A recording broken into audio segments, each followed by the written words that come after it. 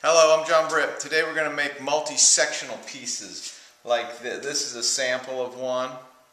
And there's many versions of it here. Like I do a whole bunch, like I'll put parts together. So here's a sample we're working on. Usually I make a base like this. And I make the middle part like these, and then the top, and then I'll put a connector and just sort of join them like that. Okay, so we got to get started because we've got to be quick here.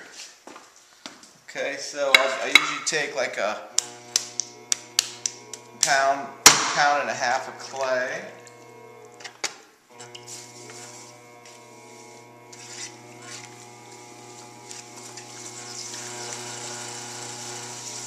So I'll make the body first. So I usually cone a little. I won't make this completely perfect, just give you an idea.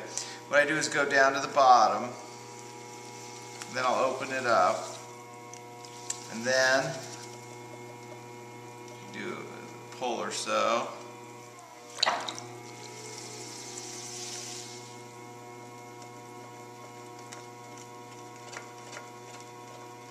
So that's where we're going to stop for now. I may be a little more careful if I was really doing these, but since I'm just showing you, so I'll do a pull like this, collar this in, get it to, then I'll start using ribs to bring this back into shape. Now a lot of times I'll use this tool. It's a throwing stick, and I'll come in, sort of get my shape, and that's it. That's how I make the base form. Then I have to make something for it to sit on. So I usually, this is just an upside down, like V kind of bowl. Sometimes you can just hold this in there, and that can be it, right? Just like that. This will be the foot. So then I'm going to come in underneath here, and I'll cut that.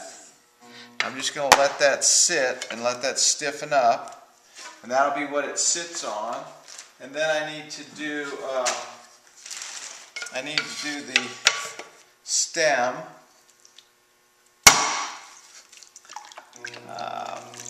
And so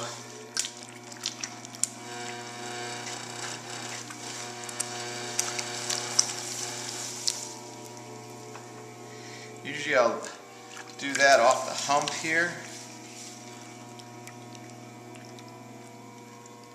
and I'll go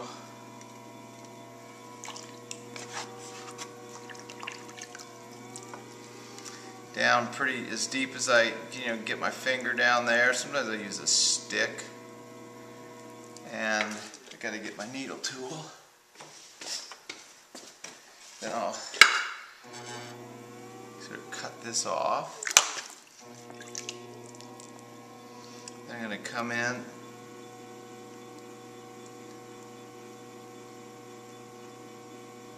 Sometimes with these I will just use a rib and a knife tool sort of inside there.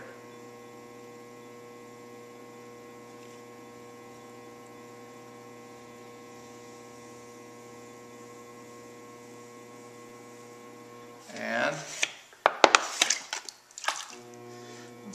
sometimes I'll let that be uneven, and other times I'll be a little more straight up about it.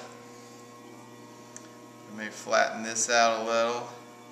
If I want that to be a little more even, I can do that too. But then what I'm after here, down here is where my foot's going to be of this part, and I'll cut that off. Usually angle up. And then I'll set that aside. And then the other parts that we need for this are going to be these like joining ones. these will be sort of like that. I usually knife this off too, just right here. Okay, so that'll go on like that. Put those together, and then sometimes I also make little like knobby shapes off the hump like this. There'd be some version of this, which I usually just, you know, make some version. Then I'll cut those off and set those aside. And so you can see now right here where I have those, and then I have some handles sometimes I put on. And what I'll do then is I will sort of select my pot that I'm going to connect. Like say I was going to use this one.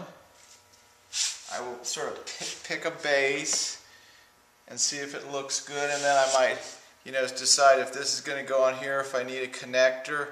Now basically what I just have to do is on the bottom here is take my fettling knife, which I have cut down a little bit. I've ground it so it's real smooth and sharp. And then I just come in here and cut this so that it fits good, because see, we threw it hollow. And then what I'll also do is I have a scoring little tool, which I will then score this edge, help and make, you know, so you sort of make it fit a little. Then I'll set it on there. Then you can see when you set it on there where it touches where it's wet. And so I'll score that. And then I have a container which I put slip in. I'd use a tint and toner bottle, and I deflocculate my slip so it's super saturated. So then I'll just set it down on there and make sure it's where it wants to be. And then I often will come in with a brush like this. It's a stiff brush, and I'll come in and touch it up. Then I'll do the top portion. This will connect here, and this top one will connect too. So we're going to do the same thing. We're going to sort of cut out. I just cut this out here like that, and then it's going to fit right on there.